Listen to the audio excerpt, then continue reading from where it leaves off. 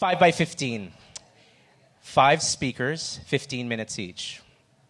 So 15 minutes, no longer than 15, no less than 15. I will keep time. But where did this amazing idea come from? So it started in London, and it spread to Milan, to New York. And tonight, for the first time in Vancouver and in Canada, we will be having our first 5 by 15 event at Indian Summer Festival. So that's a huge thing to celebrate. Yeah. But how did that happen? I want to recognize somebody. Is Eleanor O'Keefe here?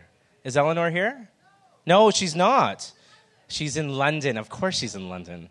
Well, she's a friend of Indian Summer Festival, and she's one of the founders and co-founders of 5 by 15. So what are the rules for this amazing genre of speaking? It's unscripted, it's free flow, and it's stick to time to 15 minutes. So should we begin? Yeah? So, born and raised in Whitehorse, Yukon, an award-winning author whose first love is to have live storytelling, music, as I learned tonight as well. So let me tell you my experience with Ivan.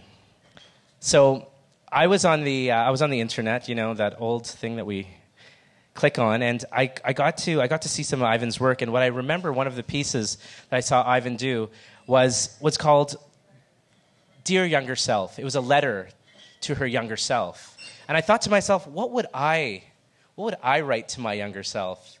What would you write to your younger self if you had that opportunity? Maybe we all should.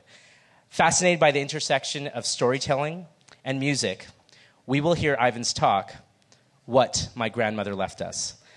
Ladies and gentlemen, Ivan Coyote.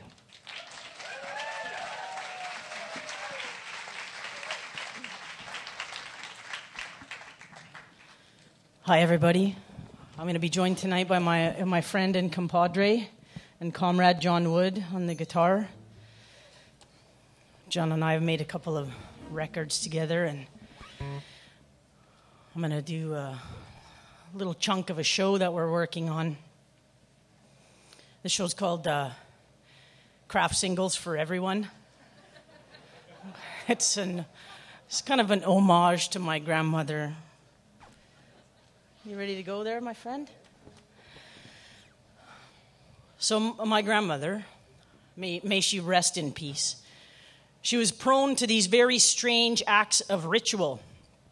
And she performed them sort of routinely, and she taught us all of her 5 children and her 9 grandchildren, to do likewise. And none of us ever really questioned any of her habits until we got much, much older. But she would take a pinch of salt. If she ever spilt any in the kitchen, she would immediately take a pinch of salt in her right hand and throw it over her left shoulder. And we were forbidden to ever hang up pictures of living relatives or living people of any sort on the walls. She had this belief that if there was an earthquake or a tremor or even maybe a drunk guy just kind of bumped into it with his shoulder and knocked it to the ground, it would bring an early demise upon the living person in the photograph. That was her belief. Our school photos were framed, but she would just prop them up, lean them against the wall on top of the mantelpiece, or use that little stand thing on the frame and put them up on top of the bureau. Never, ever hang them up on the wall, though. Hanging up pictures of already dead people, totally fine. You were never to place a hat upon a bed for some reason. And I'm not sure whether this would curse the hat or the bed or the hat wearer. That was never made clear to any of us, but you just did not do it, okay? And if you ever bought someone a wallet or a purse as a gift, you had to go down to the bank before you gave it to them and get a shiny brand new penny and tuck it inside, or you were forbidding them. You were committing them, actually, to bad luck, bad financial luck, for an undisclosed period of time, right? So no hats on beds, no living relatives on the walls, no empty wallets, Yeah? And no questions. No questions. That's just how you did, okay? And I guess at the time we all thought it was sort of a Catholic thing. That's what we figured. And the Catholics, they have this saying, yours is not to wonder why. I believe it was invented to quell dissent of all sorts, actually. Yours is not to wonder why. Yours is just to do or die. So I'm sure we wondered, but we never asked, right? And so it wasn't until I started interviewing her at length for what my family, in 2003, I started interviewing her for hours at a time for what my family had taken to calling my little art projects, that she began to show the dusty corners of her life story to us, the real story. See, she had been taught to lie about who she was, because I guess it wasn't a good idea to be half Irish traveler and half Roma or Gypsy in London, England, during Hitler's rise to power in the Second World War. It was better to just be an English girl, even a poor one. So that is what she always said that she was. Fear of being unwanted, of being the other, of being disposable. That is the greatest tool for forced conformity we have ever invented as a race of people, right? It was a powerful enough tool to sustain a lie like that across an ocean, even down through all those generations.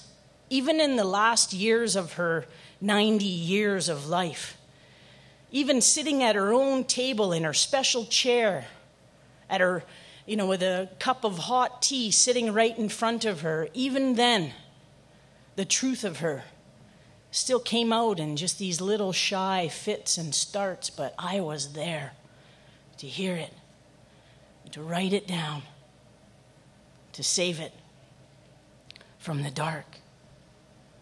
She had this New Year's Eve ritual. I don't know where it came from. Maybe it was passed down to her from her secret people. Maybe it was a Roma thing. I don't know. I guess I'll never know. But what she did was she would take one log of firewood, small log of firewood, and a fistful of silver dimes that she would collect up all year.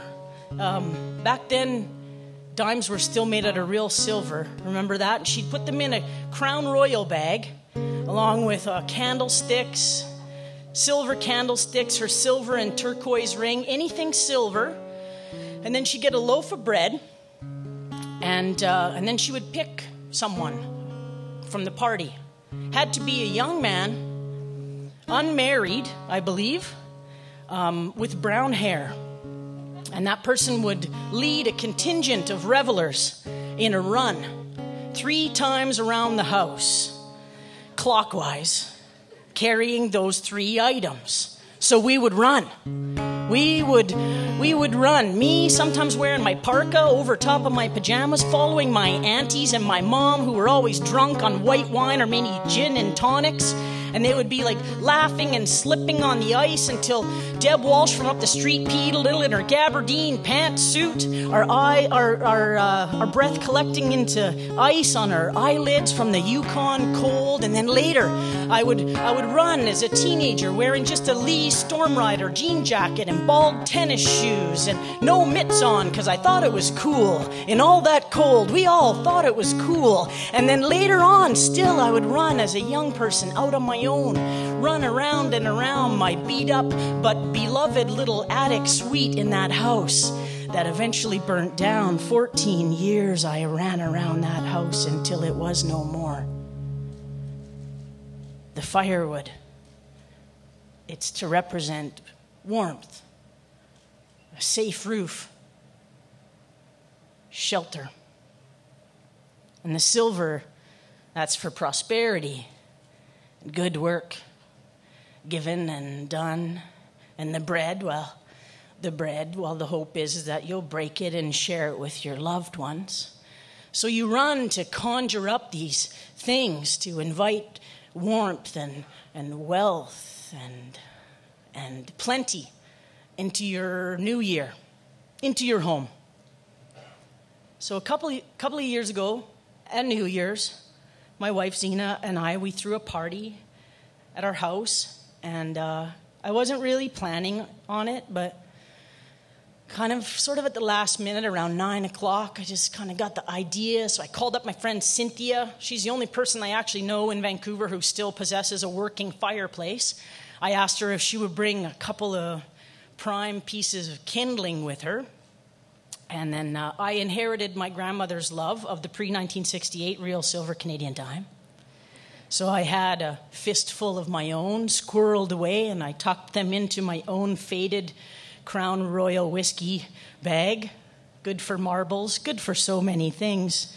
And I stuck a candlestick in there, and some jewelry, and an antique spoon.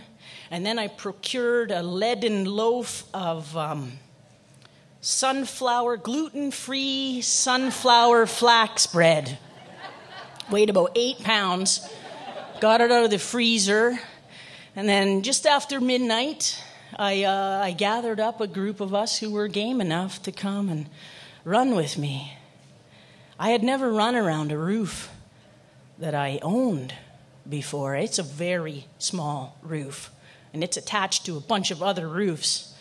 And we won't really own it for another 21 years or something, but still, And so when we left the foyer and we got out onto the sidewalk, that is when I realized this was not going to be 3 drunken laps around a small, single dwelling in the country like the good old days. This was going to be 3 fairly sober loops around an entire city block, because we live in a 57-suite condominium attached on all sides to the buildings next to it.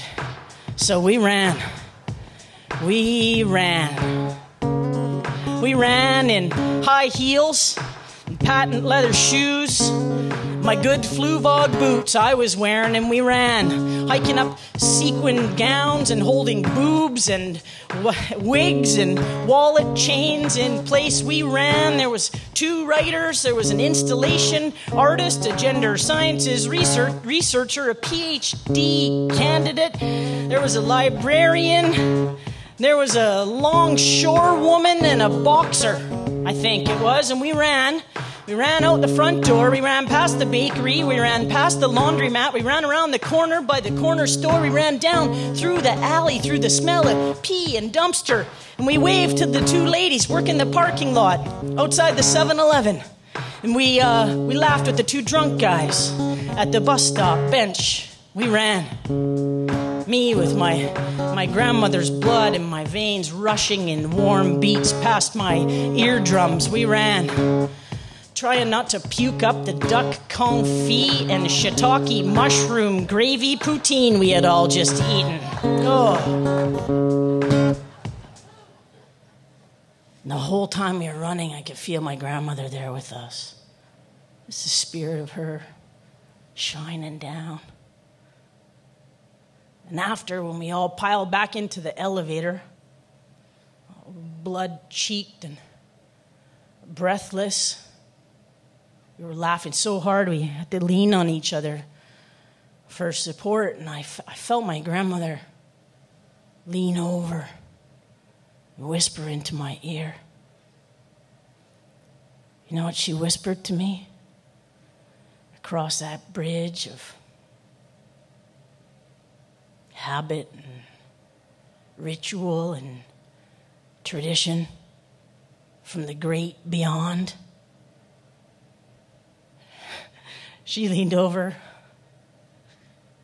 She said, "What's the matter with you, eh? Running around in your good boots like that, eh? You want to ruin them, eh? Do you being foolish, do you? That's not how I taught you to be, no. So don't be so vain. Next time, go, wear your sneakers. Why do you think they call them running shoes? You run in your running shoes. That's what they're made for. God.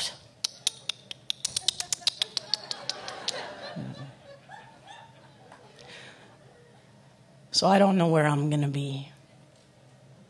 I don't know where we'll be on New Year's this year or next year. I don't know who we'll be with or what we will be doing, but what I can tell you is that no matter what I'm wearing, I'm going to have a pair of running shoes in my backpack, you know, on account of it's tradition. Thank you. It's John Wood, Ivan Coyote. Thanks for having us. Ivan Coyote, thank you. Wow, that was amazing. Thank you. Is it me, or did I just see my whole life flash before my eyes? Crown Royal bags. What did you guys think? Please. Yeah. Remarkable. 5 by 15. And you know, you were right on time, too. Like, you're awesome. That was amazing. I'm the timekeeper for tonight, everybody. Just so you know. Official news there. Michael. I got a chance to do some interviews last year. And I got to interview a gentleman from the Haida Gwaii. And in that process, I got to see the art and the culture.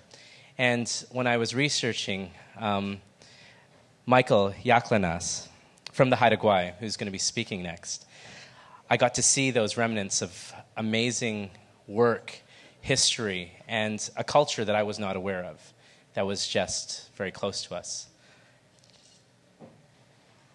Raised in the Haida Gwaii, he began working as an artist after many decades in the leadership of the Haida Nation's successful campaign to protect its people, indigenous culture, and environment.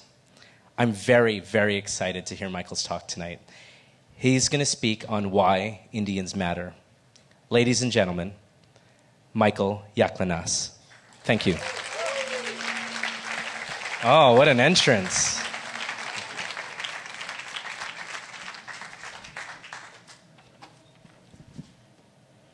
They said unscripted. I came unprepared.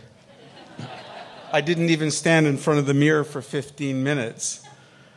My sense of the 15 minutes, it's going to go kind of slow and awkwardly at first.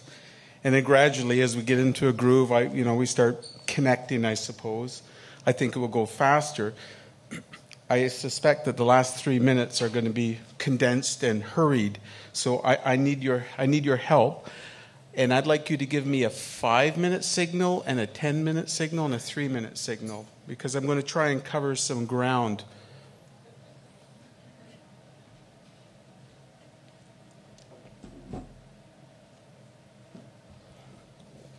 First of all, this is the second time that I've been able to be on a stage that was graced by my dear friend Ivan, who's blows me away. You're good. Really. Ivan is a writer, just in case you haven't accumulated some of her books on your bookshelf. My recommendation is to do it. I feel a lot of connection with what you described because, like yourself, I've grown up in a rural community. And you may be able to tell, perhaps, I am a person of hybrid ancestry. And as such, I lived on an Indian reserve and I lived off an Indian reserve. And most of my younger years, I was very conscious of being in the middle, of being able to fluidly move back and forth between that chasm, that huge cleavage that divides so many of us, based on this strange notion of cultural ethnicity and dominance and all the tensions that really mark the relationships between Indigenous peoples in Canada. And I want to talk a bit about that tonight. I'm a visual artist, not a performance artist, so I'm going to need you to help me and work with me. And there's going to be times when we need to make logical leaps, and you're going to have to make them with me and jump with me. I'm going to try and explain what the view looks like from the middle. And I'm going to talk a little bit about a career that was about 25 years long in leadership in Masset and in the Haida Nation. I'm going to talk a little bit about the Supreme Court case decision that we've probably all heard about. Show of hands, we heard about this at all? Ooh, good, a friendly crowd. I don't have to give you shit. Great. Okay, well, we just lost 5 minutes of my talk. Maybe we'll have a few minutes of meditation. Okay. And then I'm going to try and blend that into what I do as a visual artist. And I'm going to refer to two books, Flight of the Hummingbird and probably Red, just because it's been released again, and I need to pump it a bit. The Flight of the Hummingbird is a really good teaching tool for what it's like to see the world through a Haida lens, an indigenous lens, if you will.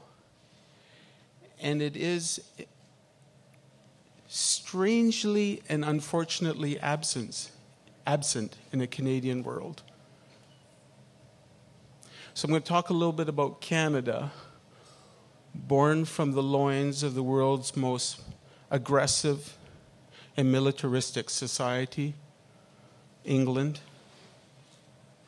A country that has military activity in all but 22 of the current nation states on the planet. I want to talk about Canada, this Western democracy. I want to talk about it as a Haida coming from a society where we don't have kings and queens.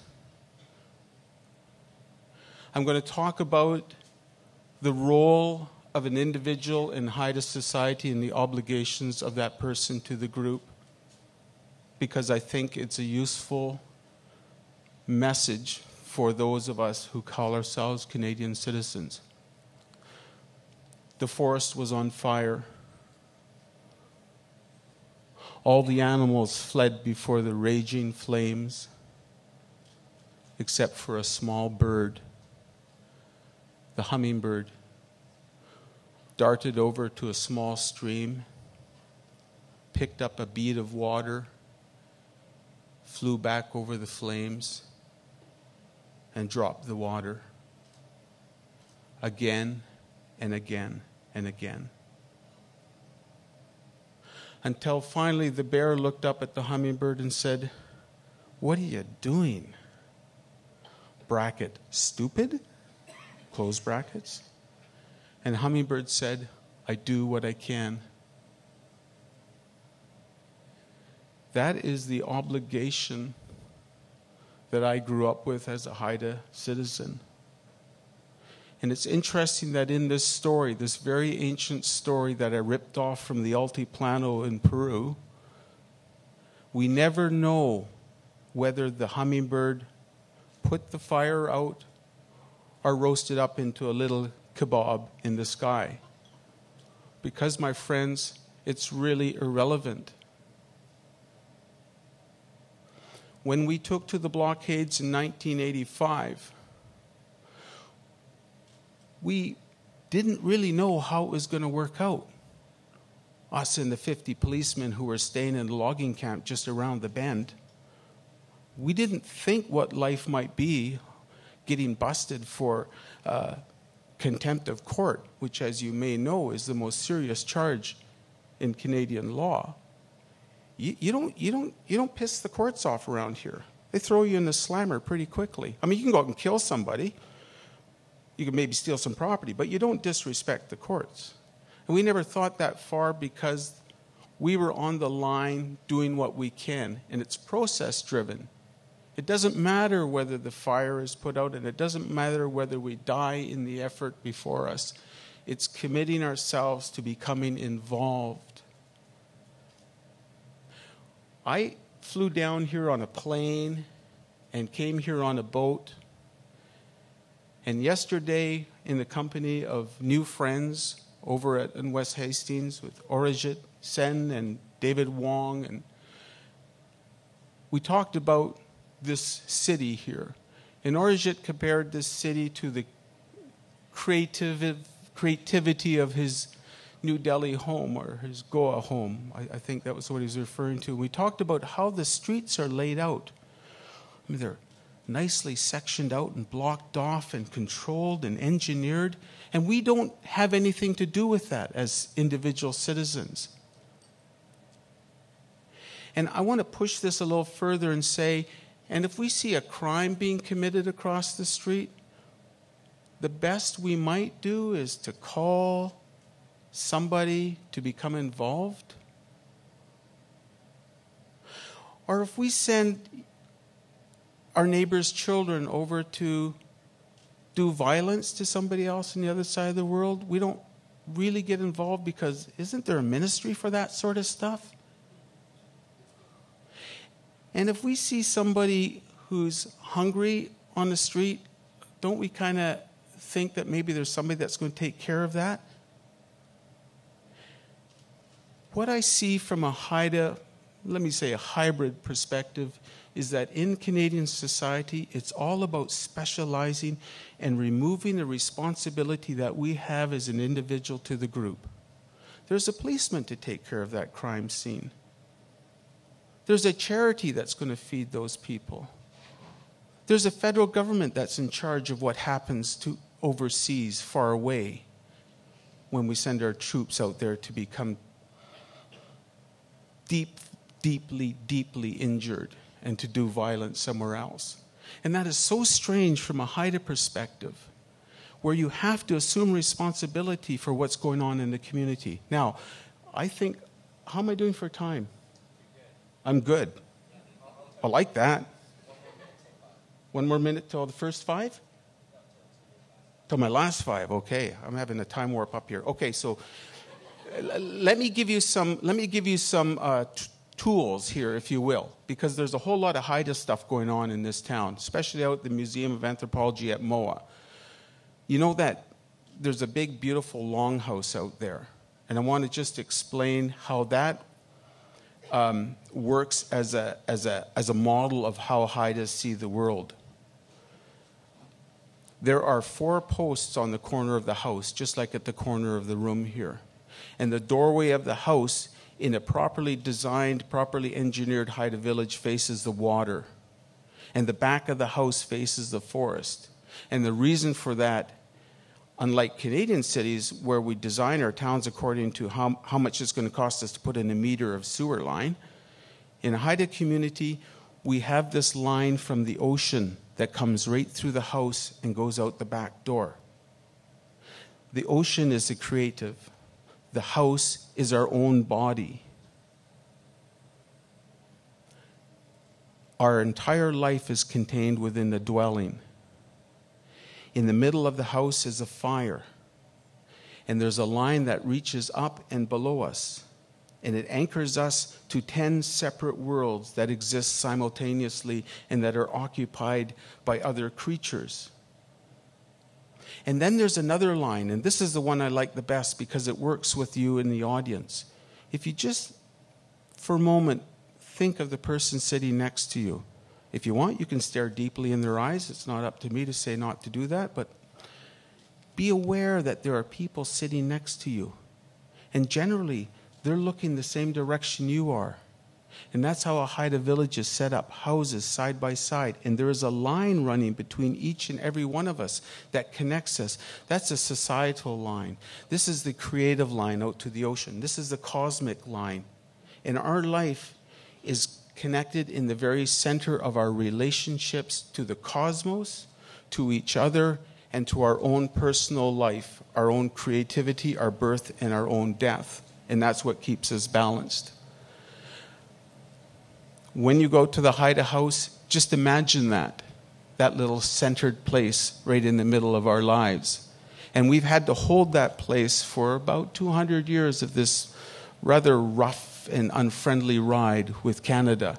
Now, I'm going to talk quickly about the Supreme Court decision. And with that show of hands, I'm sure that you understand that the shift is now being the relationship between Indigenous peoples and Canadian society has gone from one of consultation, which is a really good weasel word, to one of consent. But here's the thing that disturbs me about it. Everyone is saying it's got nothing to do with individuals. This is a government business.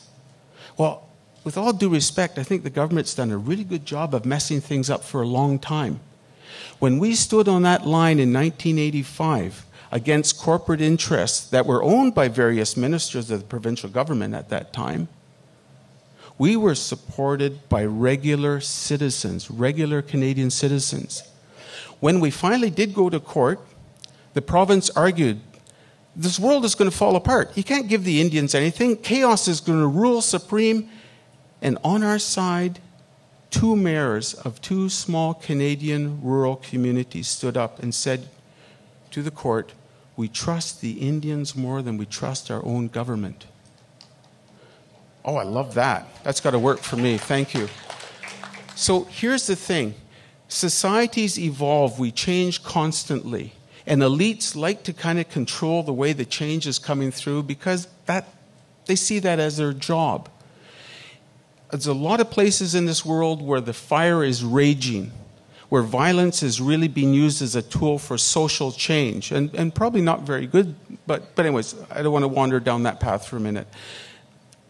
Here in Canada, there's a lot of problems. And I would say to you here now that the tool for social change for all people, regardless of ethnicity, is through Aboriginal title and rights. It is constitutionally rooted. It trumps the legislation. It has judicial, moral, social, economic aspects to it. What has happened in Haida since the blockades in 1985 has made life better for all people, regardless of ethnicity. White people are happy. Haida people are happy. We're getting along just great up there. It's not perfect. I'm not here to sell you snake oil. But I'm saying, I'm really concerned when I see the word coming out saying this has got nothing to do with regular people. This is government business. You people, just step aside. We'll take care of it. Bullshit, I say.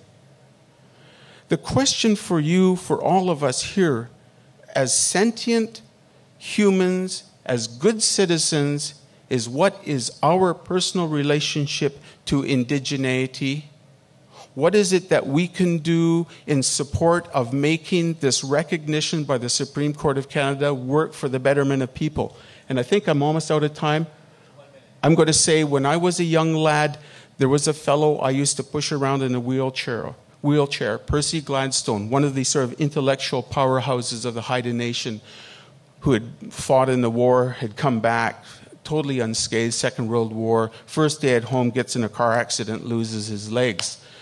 So he spent a lot of time thinking about the world. And I remember him being at a logging camp meeting with a whole bunch of loggers, and Percy said, the resolution of land claims, is what they called it at that time, I'll say, the resolution of Aboriginal title and rights will mean that those people in the room will have rights to their homes. It won't belong to the bank. It won't take 21 years to pay it off. And what he was saying was that it becomes a tool for all of us. But in order for it to become a tool from all of us, we've all got to work together and be on the same team. So, I guess I just want to say, well, there's many things I just want to keep going with, but I'm going to leave the stage in a few seconds, and I just ask for you to think of that question. What is your personal relationship to local indigeneity? Claim it. Be like a Haida and do what you can. The model that we're working with here is one of Western kings and queens, and they've been living on a castle and telling us lads and lasses down at the bottom of the hill that we are subject to their domination, control, and better governance. And it's just messed things up somewhat terribly. So...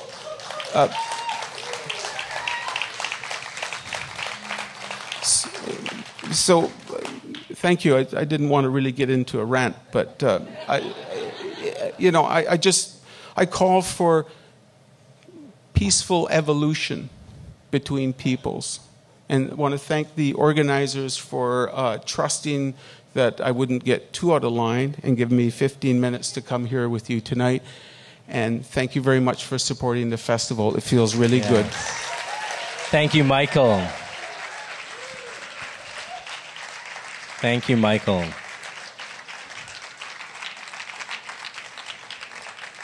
Thank you. From one Indian to another, that was amazing. Thank you. Wow, a lot of powerful words. What do you guys think? Yeah. Artists have words, artists have expression, and Michael, thank you for that. Yeah. You know, when I was a kid, when I was growing up, I used to like totally make believe, thinking I want to be famous, I want to be an actor. And that didn't pan out too well for me. So I went into speaking arts. But when I see actors and when I see performers, I admire them. So right in our backyard, from Port Moody, Anita Majumdar. Yeah, let's talk about Anita. So Anita's first love was theater. She's a well-known Canadian theater artist who has performed everywhere from Canada's Stratford Festival to India's Museum Theatre. An acting graduate of the National Theatre School of Canada. She's graced the cinema screens, which one of my favorites. It's great to see someone from your area of the world do something amazing. She was in Deepa Mehta's film, Midnight's Children. This woman is a true artist, a true performer, and I'm very impressed by all her accolades. And I would like to invite her up to speak. And her talk today will be about cooking stories with only half the ingredients. Ladies and gentlemen, Anita Majumdar. Thank you.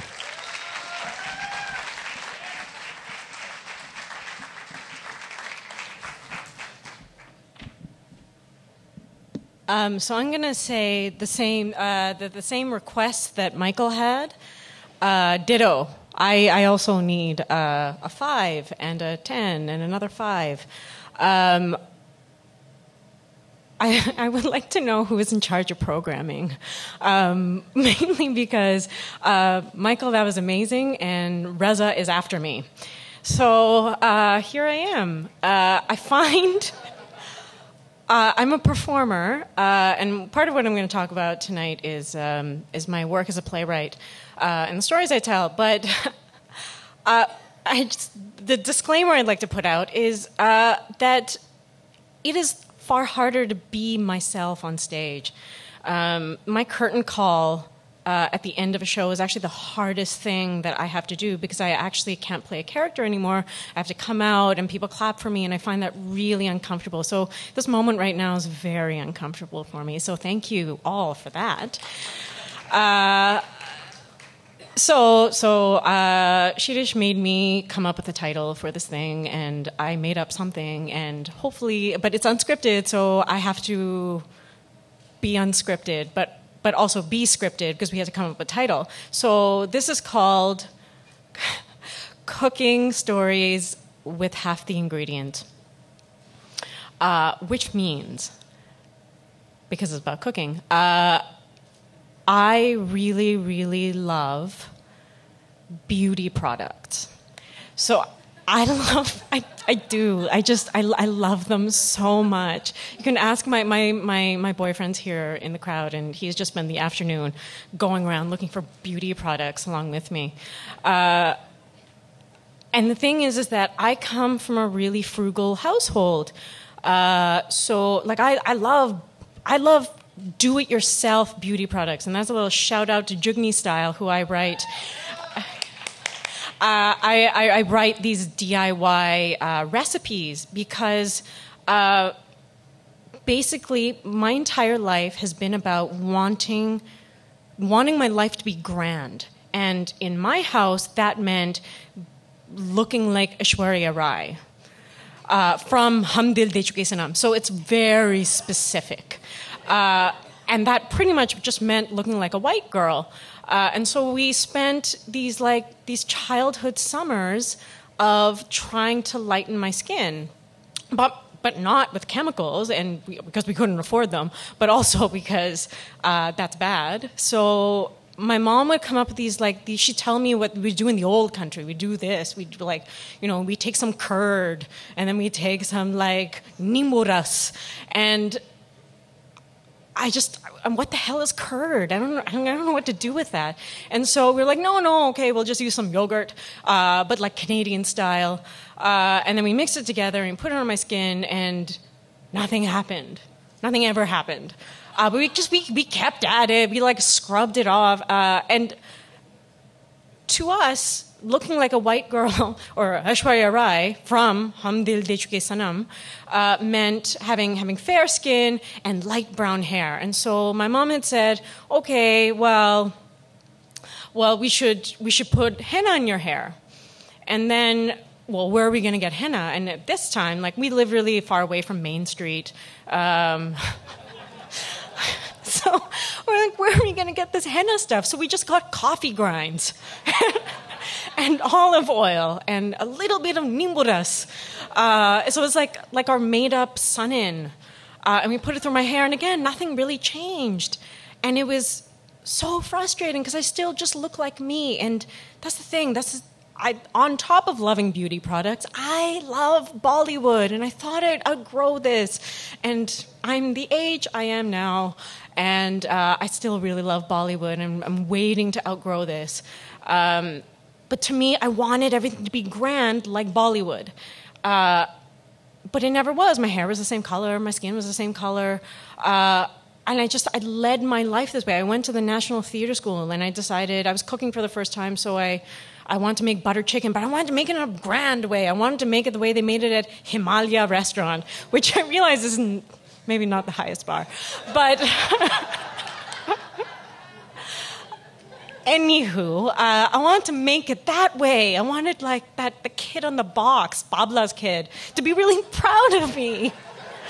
So I made my butter chicken, and this is the problem. It tasted good, like if I do say so myself, but it didn't taste like butter chicken. It tasted like something else. It always turned into something else. This has been like the theme of my life, is that I go about trying to do something, and it's good, but it's not that.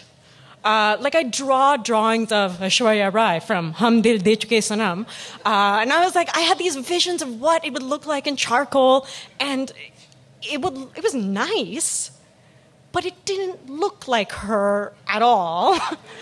I remember I was at UBC, and there's a little shout out to Naveen Giran. We used to do these UBC dance shows. And so we decided we were going to dance Nimbura from Hum Dil De Chuke Sanam. But she does this move in the middle of the dance in the instrumental section, and she's a really good dancer. We couldn't figure out what the hell she's doing, so we had to come up with some other move that wasn't nearly as, well, I didn't think it was nearly as good, but we only had so many resources. I was starting to learn classical Indian dance at the time, and I only know as much as they can teach me in these weekend classes, and so it just kept going like that, and it felt so Canadian, and it felt like this giant apology that I always had to say, like, well, yeah, it's the Canadian version of this. Well, we only had, we didn't have that, so we did it the Canadian way. And then this point was furthered when I was doing Bombay Black here in Vancouver, and a version of Bombay Black written by famed writer and playwright Anoshi Rani. So a version of Bombay Black was done in India. And there's someone who produced Bombay Black, a notable person, let's call him Manik Davar. He had done the show, and he came to our dressing room, and he came up to us, and he was like, yeah, so your production was very Canadian. And I was like, oh my God, when will this stop? I want to be Indian. I want to be Aishwarya Rai, which is ironic because she doesn't actually look all that Indian. But I want to be grand. I want to be Indian. I think that's the bottom line, is I've always wanted to be Indian. I'm Canadian, and I was so angry at my parents for bringing me to this country because I just wanted to be Indian. That was my life story. I want to be Indian, but I'm not.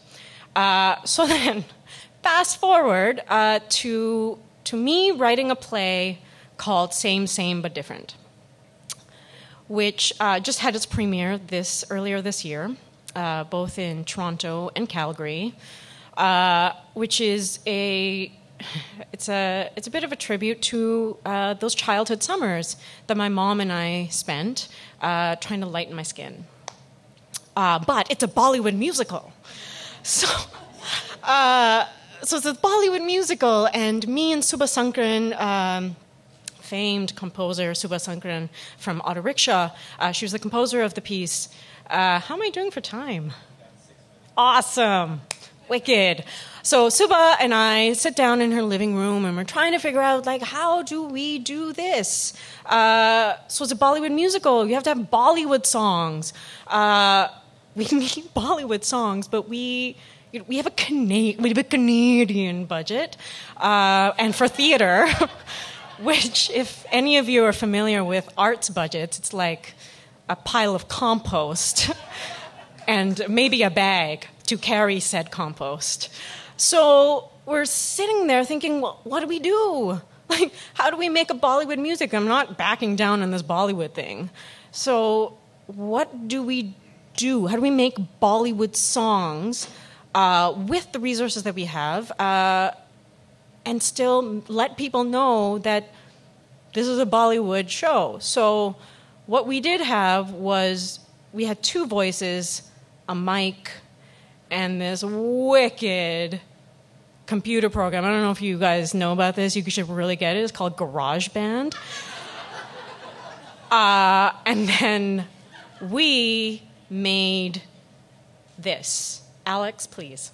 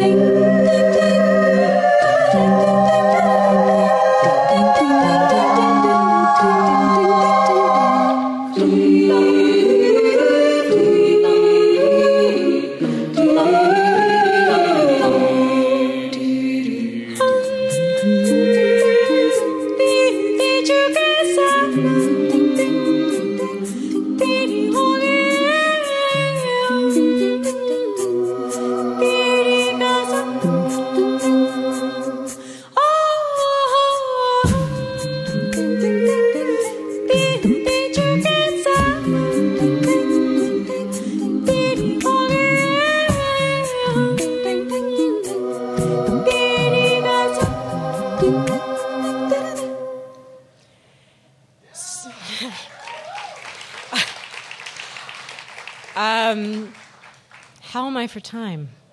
Awesome. So this is all to say, I've always been attracted to beautiful Indian things. I've always wanted to be one. I wanted that beautiful Indian things to be around me all the time, except I lived in Canada. And it's an aesthetic that I ended up taking to the theater with me. And it was never my intention to, I guess, capitalize on being Indian. It was that's how I thought. That's how I continue to think. I think in Bollywood song and dance sequences. I wish my life was actually like that, but it is not. And so I just do that on stage instead. And, you know, Zarqa and I were in conversation yesterday, Zarqa Nawaz, and, you know, she talked a lot about how she doesn't want to analyze her own work. And I feel the same way. People would analyze my work and talk to me about how I was subverting the style and I was subverting, you know, the sort of telltale, like, the Canadian identity story, the, like, I'm from here, but I feel like I'm from over there. Like, where do I fit in? And I didn't know I was doing that. And I still don't really think I'm doing that. I think of dances and I think of the song and then I make it up and then I build a plot around it. What I realized I ended up doing was taking all the things that I actually somehow deep down know I will never be and exchange it for the Canadian identity that's always been mine. And I think the only way that I can accept my Canadian identity is by accepting it on stage and accepting it through the stories that I want to tell and living with the conflict and the disparity of wanting to be that but being this. So that's me in a nutshell. I just think we should just play another song for goodwill. This is how I cook with half the ingredients. Alex?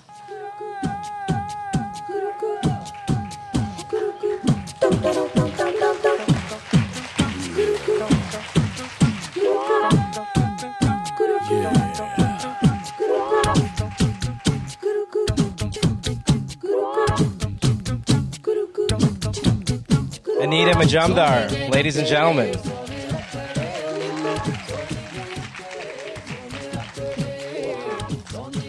Adding to the stories, adding to the things coming on in my mind. Are you guys intrigued by everyone we've seen? You guys want to hear more? So, it was about a year ago, and I'm watching television as I do, and I see this image, and I shared this with my friend here that I just met this evening.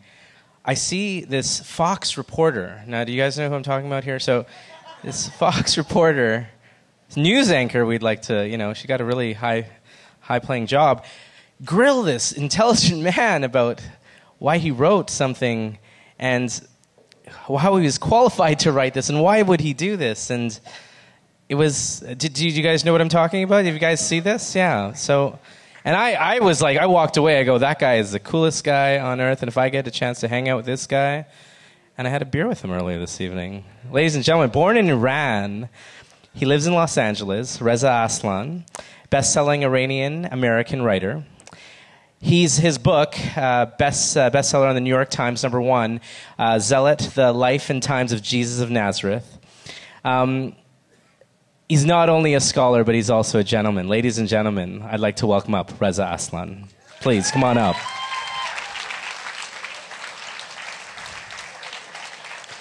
You can jump right up here. Wow, sorry about that entrance. I was up in the balcony where all the fun is happening.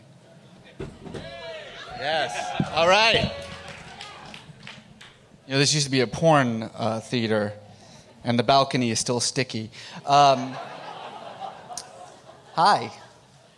I'm the foreigner for the evening. When you make a living writing about religion and politics, you're doing so, based on the two topics that you're not supposed to discuss in proper company.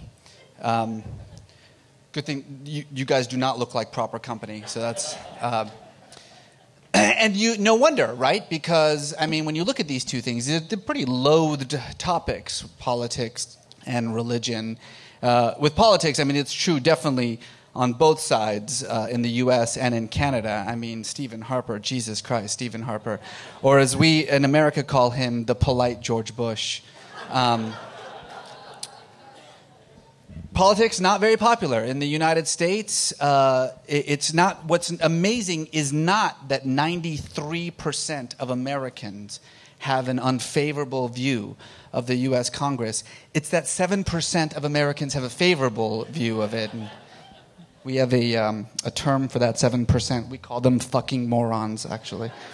And then religion, obviously, religion, is not the most popular topic when you look at what's going on around the world, even today in Israel, Palestine, and you sort of understand where you hear these people talking about how religion is responsible for, the great violence and disaster in the world. I always have to remind people that, secularism has been, pretty good at killing people too. In fact, the last 100 years of human history has not only been the most bestial century in human existence, but it has been so precisely because of secularist ideologies like nationalism and fascism and Marxism, communism, Maoism, Stalinism. These are atheist ideologies that have been responsible for the deaths of tens of millions of people. So it turns out we'll just kill each other for any reason, be it religion or nationalism or ethnicity or tribe. But you totally understand when people decry the role of religion in politics, when they talk about how the key to peace and prosperity and understanding is to separate religion and politics, and I totally understand that. It makes sense when you think about it. The problem is that we have a false understanding of what religion is. You see, religion is not about beliefs and practices. Religion is not about the things that you believe or the rituals that you go through. Religion is far more a matter of identity than it is a matter of beliefs. This is true, by the way, of all religions in all parts of the world for all time. I'm American, so I have to sort of use the American example. In the United States, if you listen to the polls, about 70% of Americans called themselves Christian. 70%. 7 out of 10 Americans. I want you to think about that for 1 minute here. 7 out of 10? Really? 7 out of 10? 7 out of 10 Americans go to church on Sunday. 7 out of 10 Americans read the Bible on a regular basis. 7 out of 10 Americans can tell you anything about Jesus except that he was born in a manger and died on a cross. Of course not. The vast majority of that 70%, when they say, I am a Christian, are not making a faith statement. They're making an identity statement. And that's true whether you call yourself a Hindu or a Buddhist or a Muslim or whatever. Religion is about identity, not about beliefs and practices. And as a matter of identity, it encompasses every other aspect of your identity. From your politics, to your economic views, to your social views. It's about how you see yourself in the world. It's about how you understand your role in this indeterminate world that you live in. And so, this notion that seems logical in your mind, it makes perfect sense. Remove religion from politics and everything will be fine. After all, politics is about compromise. It's supposed to be about compromise. Religion is about absolutisms. And so if we just separate these two, then we'll have greater understanding, greater agreements among each other.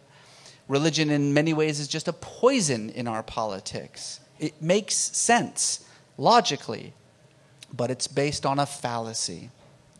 The truth of the matter is that you cannot divide religion and politics. You cannot, as much as you want to, remove religion from politics because religion and politics are both means of identity formation.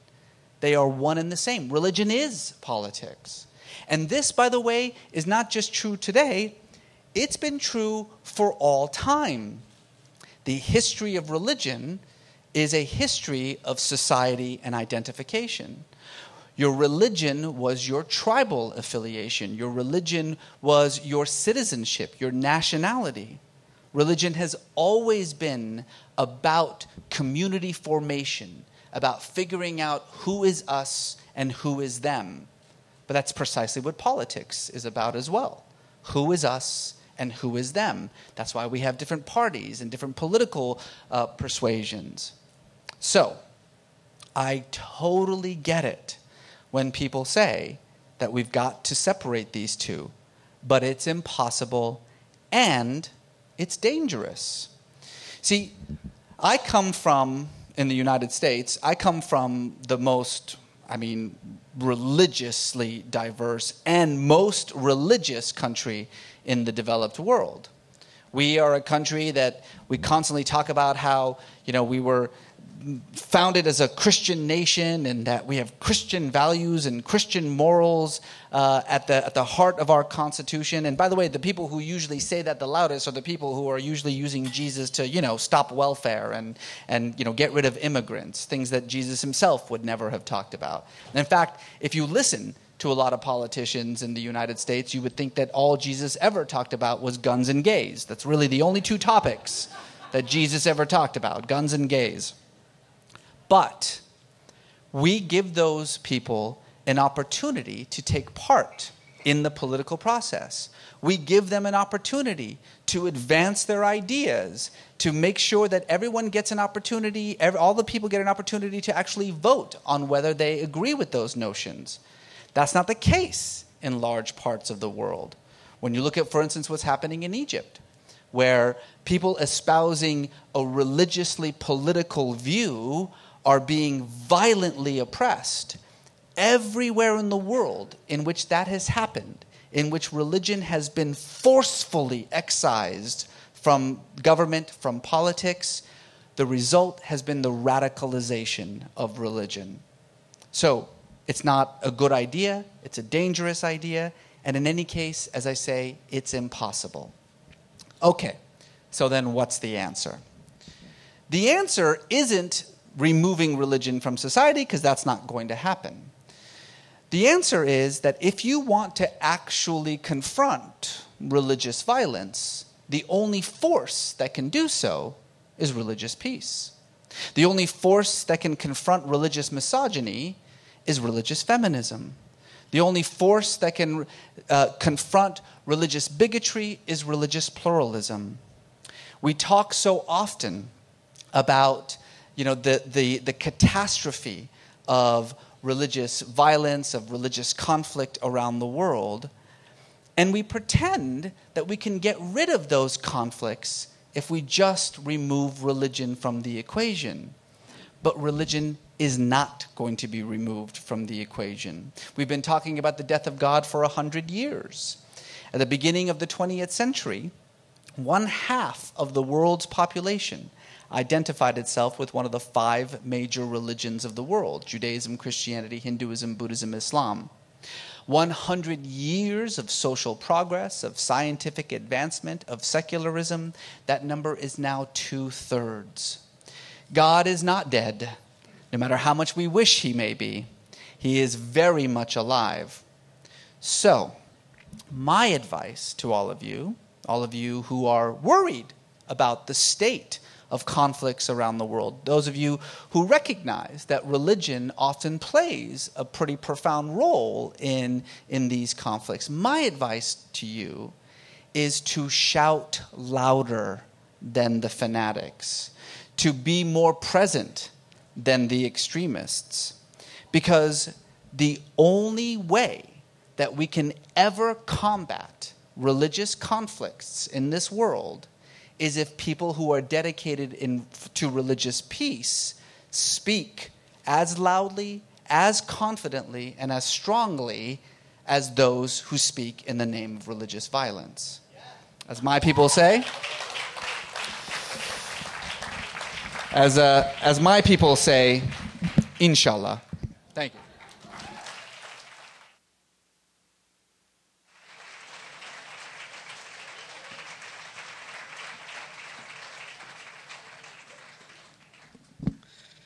Nobody told me there'd be a chair off stage that people just jump off of any time. But ladies and gentlemen, Reza Aslan, please. Yeah.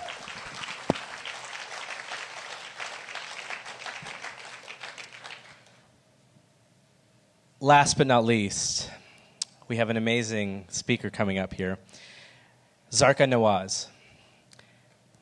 Do you guys know who Zarqa is? Want me to tell you? Yeah. Amazing woman.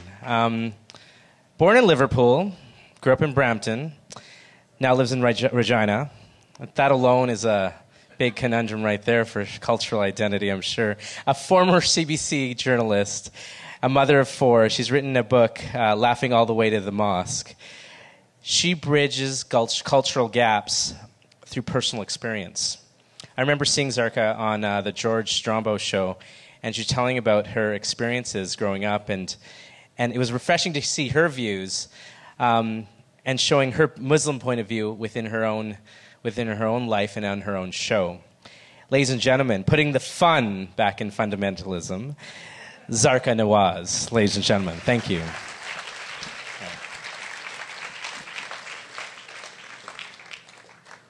Pleasure. Oh, you can grab that mic. Yeah. Hey, how is everyone today? Such an honor to be here. So it's true that I just finished writing a book called Laughing All the Way to the Mosque. But what a lot of you don't know is Sharish out there? He also is working on a book. It's called How to Kill a Muslim 101. He was very patient. You see, with Ramadan, I don't know if you guys know, we follow the lunar calendar, right? So that means that it goes around our calendar on a 35-year cycle. So it takes 35 years for the same date to come back. So fasting in winter is really easy. But he was really, really patient. He goes, I'm going to wait before I invite Zarqa Nawaz until it's at the longest time of the year.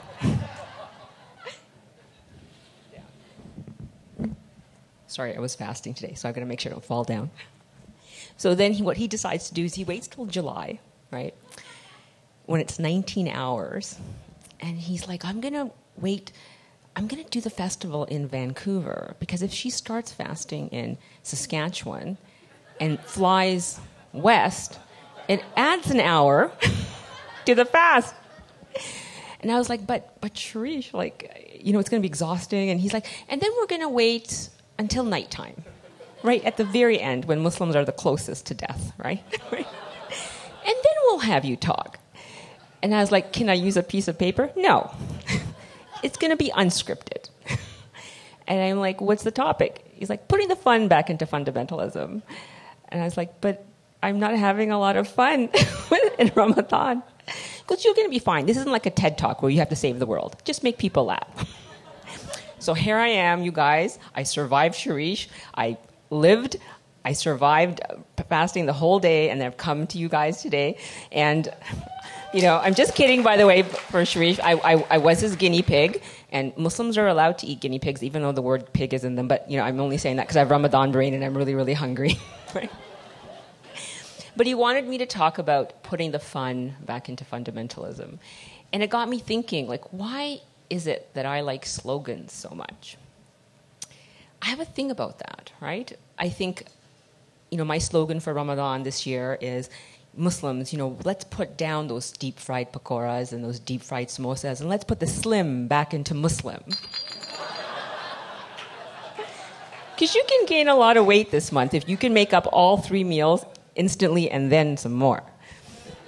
So, the thing with slogans is that when you're Muslim, the word that describes you keeps changing. I don't know who's out there that creates the words that describe Muslims. Back in my day, we were known as fundamentalists, but then it kind of changed to extremists. Then it changed to radicals. Then it changed to terrorists. And now I think we're Islamists, right? Which kind of sucks. I don't really know what an Islamist is, but it's kind of like, you can't, what am I supposed to say now? Let's put the slam back into Islamism, because it sounds like some wrestling slogan, right? So I liked it when we were fundamentalists. It was cooler. We could put the fun back into fundamentalism.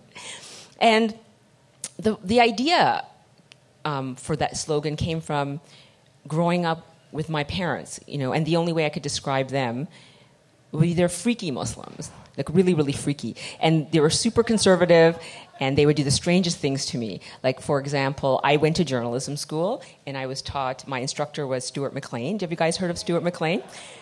So I was in his broadcast radio class, and I won the award, the biggest award in radio journalism.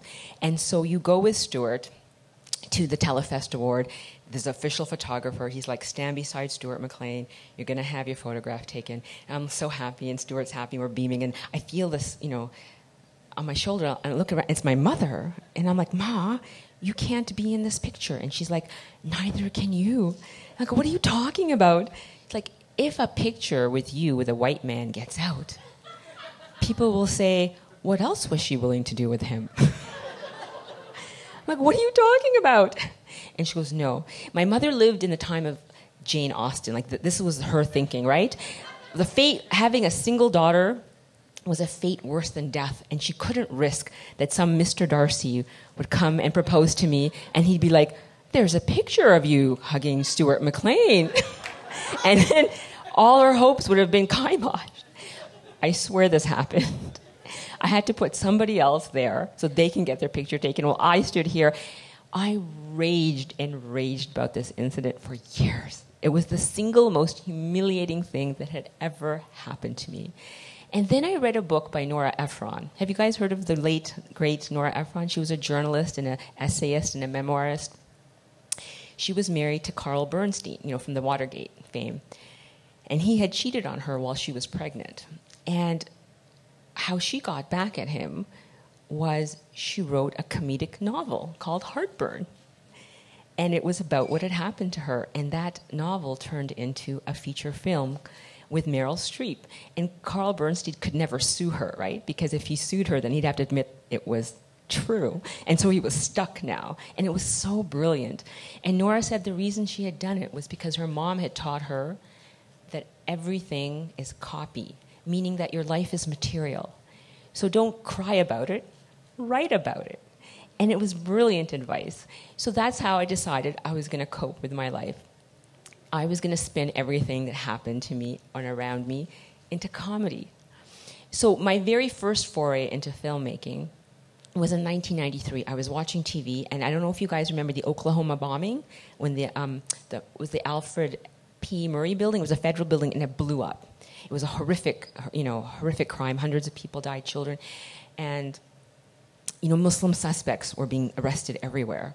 And I was thinking to myself, oh my God, Muslims just look, why, do we have to do every evil thing in this world? And then literally 2 or 3 days later, a white Christian fundamentalist was arrested. And I was like, whoa, wait a minute. How did we go from here all the way to here? And I got to thinking, and I thought this would make a hilarious, absurdist film. So I came up with this idea. I got my brother and his friend and all the neighborhood's kids together, and we made a film called Barbecue Muslims.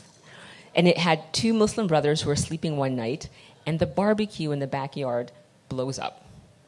And they're like, what happened? And the entire neighborhood says, oh my God, they must be Muslim terrorists. And the brothers are like, but we haven't even been to the Middle East. How can we be Middle Eastern terrorists? And they're like, no, it was your barbecue. It was your backyard. This is the only explanation. And they're like, but we're Muslim. Islam means peace. We pray 5 times a day. We don't have time for violence. So they're getting carted away. Meanwhile, the real terrorists was the anti-barbecue resistant front, who were going around blowing up barbecues because they believed they were causing pollution.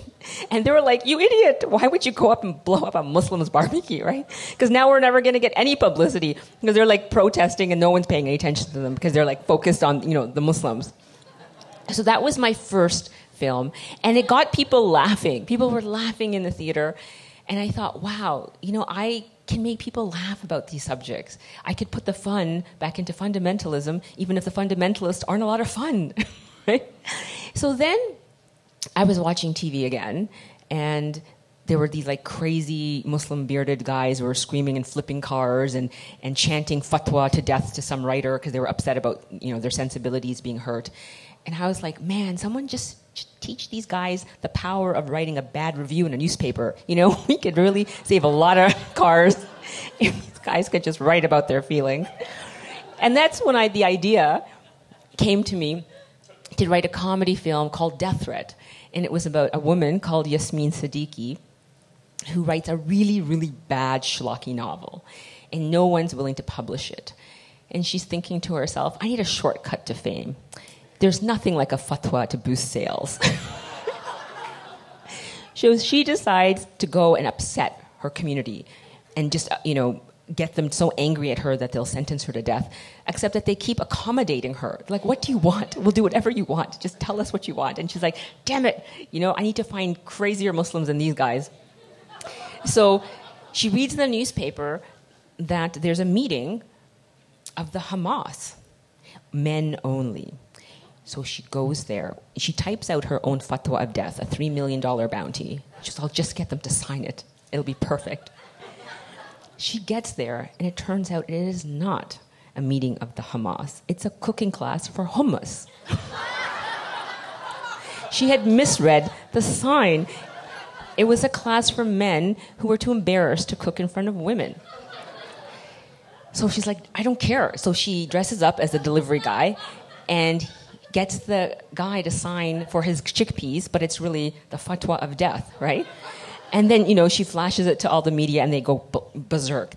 Canadian woman has just been sentenced to death, $3 million bounty. But the only thing is, the only people who are willing to kill her, who actually show up at her house with rifles, are two Canadian wheat farmers who's just had their wheat subsidies cut. And this is fantastic, Muslim fatwas with bounties attached can be like the social safety net of Canada. it'll take over. So in the end, I realized that, people could laugh at these things if I could just spin it with absurdity. But it wasn't just, television show, the news stories that were giving me fodder for my ideas. I came to the mosque in Regina, Saskatchewan one day, and there was this curtain strung across the prayer room. And women were asked to pray behind it because this imam from Saudi Arabia felt that the men couldn't concentrate if they could see women, right? And I was like, well, maybe that's their problem. Why should we be punished for that? And he wouldn't relent, and I felt I had to do something about it. So I had this slogan that says, if you can't beat them, make fun of them. So it sparked an entire television series where I created an imam who was a feminist, and he believed in gender equity between men and women, and he didn't let these tribal backward concepts come into the mosque community, and he would fight them. And that was the idea of the entire show, was to show his battles in this community. And it wasn't just in the Muslim community. He led a group of Muslims of Mercy in a mosque, which was in a church, which was in a little town of Mercy set in the province of Saskatchewan. And one of the episodes that was my favorite was based on what had happened in the mosque. Babar, the conservative Muslim, decides that he doesn't want men and women going through the front doors of the mosque because men and women mingle too much. And there might be some hanky-panky, like they could have sex or something before they entered the mosque. And so he said, I'd want to ban the women from going the front door. They have to go through the back door. There's only like this tiny little emergency door where they keep all the garbage. And then the women are very upset. And he's like, I'm not being discriminatory. I'm just thinking about the propriety. So the Imam, Ammar, says, that's fine. If you're not discriminating between men and women, you use the back door and let the women use the front door. And Babar's like, he wasn't expecting this. So, he says, that's fine. I'll just to prove that I'm not, discriminating against women, I will use the back door. So he goes back there. And, the sermon's about to start and his little band of men are coming and the handle breaks off and he can't get in. And then the garbage truck comes to collect the garbage. The next thing, the men are trying to keep themselves they're trying to listen to the khutbah and then they're trying to keep themselves from getting run over by the garbage truck. And so this whole episode was about the absurdity that happens in the conservative element in the mosque. And so I used those situations to get people to talk about what was happening when it came to gender equity. And then we would use situations. For example, the imam decided he wanted to start a Muslim curling team in the mosque. And so Fred Tupper said, curling, Muslims don't curl. It's like freedom or pork. It's not possible. And so what happens is the Muslims start curling. Fred Tupper's team, who always used to win every year, they're curling. And then Ryan, who is the headscarf wearing Muslim woman, decides the Muslim team kind of sucks, and she wants to be on Fred's team because she wants to win. So she abandons the Muslim, joins Fred's team. And Fred's team is like, she is so good, this Muslim woman. Well, we're going to get rid of Fred. So he gets booted off the team. And he's like, what's going on here? So he goes back to the rule book and realizes 20 years ago they used to ban the nuns from curling in Mercy because their head wraps would get caught, their habits would get caught in the handles. So he enacts the hijab rule and gets Ryan removed from his own curling team so that he can get reinstated. And then Father McGee joins the Muslim team to help them win. So we ended up doing a television, the episode was called Jihad on Ice. And it was how we were mixing up all the genres of curling and religion and hijab and rivalry, and we mixed it all together. And that was the magic of what Little Mosque on Prairie was for me, was taking all the different identities and just putting it in a blender and mixing it and creating something brand new that people could laugh at. Because to me, comedy was the way in. It could get everyone to lower their guards. We could go after all the sacred cows. And we could say, let's just, step back a minute and look at all of ourselves. Ultimately, the show was about how everybody's faith was essentially leading us to the same thing, which was peaceful coexistence. And our differences, were not big enough to divide us, but were those things that brought us together. And that was that was the magic of the show, and that was the magic of putting the fun back into fundamentalism. Thank you very much. Thank you. Wow, Zarqa. Thank you. There are stairs back here if you do want to, yeah. We're very unconventional tonight. Did you guys have fun? Yeah? Fundamentalism fun, no regular fun? An amazing group of people. Tonight was a part of a huge festival. 5x15, a huge piece of commentary that people are doing in places like London, Milan, New York, and it was brought to Vancouver tonight. And Sirish, Laura, the whole team at Indian Summer Festival. Amazing, amazing. It's been my pleasure to just be a fly on the wall, speaking, enjoying, and interacting. I'd like to bring up Sirish and end off the evening. So, ladies and gentlemen, thank you, and good night, and Sirish. First of all, big round of applause for our ever-gracious, perfectly punctual Sharad Khare. Thanks for keeping everything moving and for your kindness towards everybody.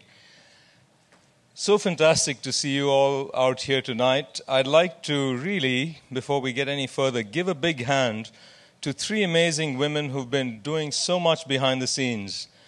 Anushka Ratnaraja, Rupa Man, Trisha Dulku. Put your hands up, please. There they are. And also, Trisha, you're back there. Raise your hand. I'd also like to thank my partner, managing director, Laura Bispalco, who hates the mic as much as I love it.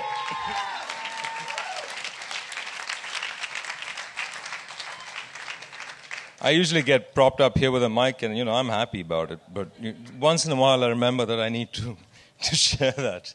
So thanks to all of you for making it happen. Tomorrow, two amazing events. The incomparable Reza Aslan will be back on his own one-man show. Tomorrow, 6 p.m., SFU Woodward's talking about the Jesus of history and the Christ of faith. And this is really what Reza's book is all about. This is what got him into hot water with Fox News. And this is what we're really looking forward to hearing you, Reza. And thank you for coming all the way. Thank you for being with us.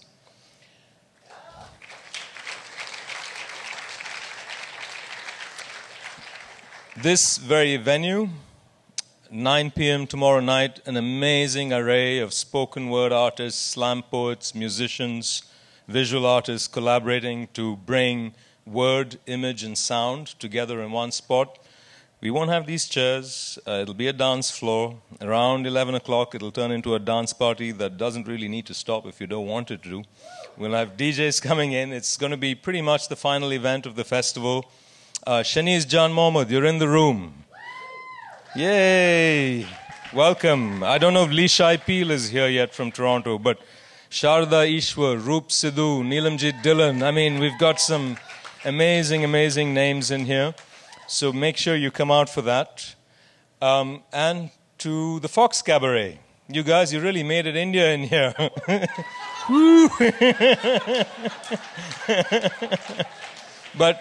But really, I mean, the love and the care, we've really appreciated this partnership.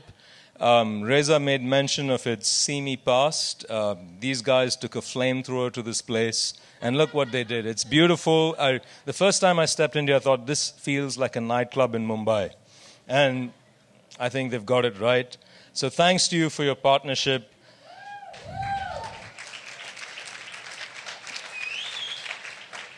Eleanor O'Keefe in 5x15 in London. You'll probably watch this video because everybody who spoke just now is going to go up on the 5x15 global site.